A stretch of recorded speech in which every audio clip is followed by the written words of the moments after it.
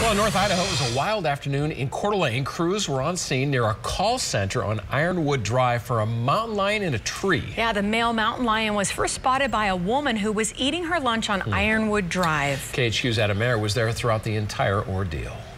I think time is on our side. Indeed it was. Coeur d'Alene police, fire, and members of the Idaho Fish and Game cornered the mountain lion, which was nested up in the tree near Qualphone.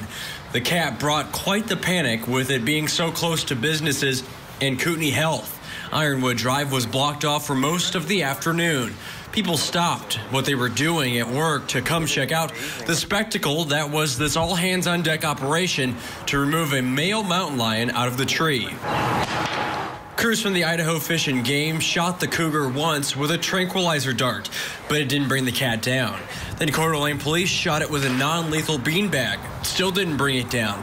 Their last resort was the fire department coming in and clearing branches for the cat to come down. In Coeur d'Alene, Adam Mayer, KHQ Local News. We just got late word that despite initially working to relocate the cougar, unfortunately, they had to put the cougar down because they said ultimately there just wasn't a safe distance they could find to relocate the cat.